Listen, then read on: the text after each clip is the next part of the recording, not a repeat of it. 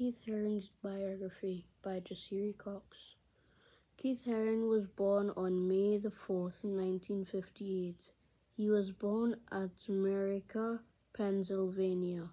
Keith Haring is known for his artworks, which are colorful and iconic, such as The Radiant Baby and Barking Dog.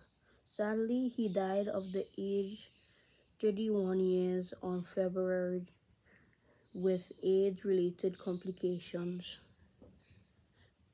Keith Haring's family includes of his parents, Joanne Haring and Alan Haring. His siblings are Christine Haring, Kay Haring, and Karen Haring. Sadly, Keith Haring wasn't married to anybody. Keith Haring was a popular artist who was part of the legendary New York art scene during the 1980s.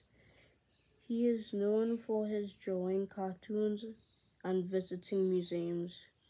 Much of his work responded to contemporary social and political events.